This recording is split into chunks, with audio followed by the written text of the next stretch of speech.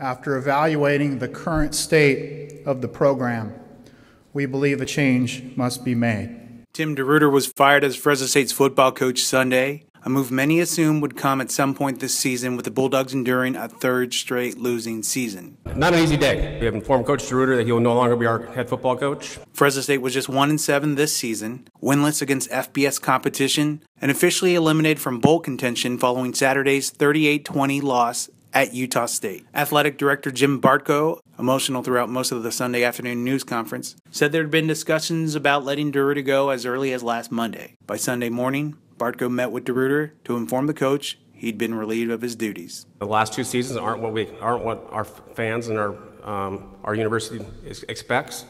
With 2 years and approximately $3 million guaranteed on DeRuyter's contract still, it was unclear if Fresno State could afford to make a coaching change. Turns out Fresno State decided it couldn't afford to keep DeRuyter around any longer. Our commitment to academics and athletics boldly rising together is unwavering. We just felt it was the right time for us to begin the process of a search, also begin the process for letting the coaches and the players have some direction, and also to relieve Tim and let him know what's going on also, so he has some opportunities.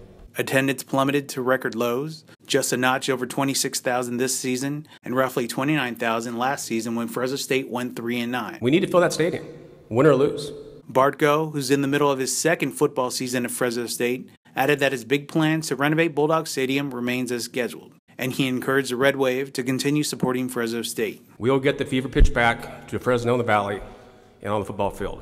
DeRuyter and Fresno State enjoyed instant success when he first came aboard for the start of the 2012 season. DeRuyter's defensive background helped turn around a previously woeful defense, and with quarterback Derek Carr leading the team, the Bulldogs won a share of the 2012 Mountain West title in DeRuyter's first season at Fresno State, the school's first conference championship in 13 years. The next season, DeRuyter, Carr, and the Bulldogs won an outright conference championship and fell just shy of reaching a major bowl game. This week's 1-0 was for the Mountain West Conference Championship, and it was something that from day one we said that was going to be our number one goal.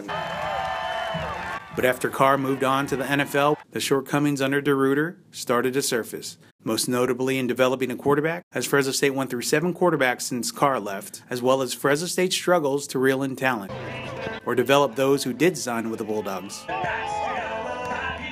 Trying to jumpstart his program, DeRuyter replaced both of his coordinators after last season, but it seemed to make little impact this year. Quarterback play still looked abysmal at times, and the defense continued to trend in the wrong direction.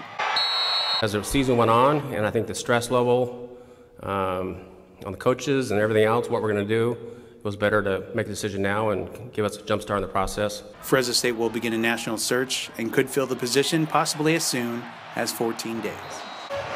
We'll do what we know is right for this university. You deserve a winner. We want to have a winner. We had a winner in Coach DeRuyter. Now it's just time for a change to move in a different direction.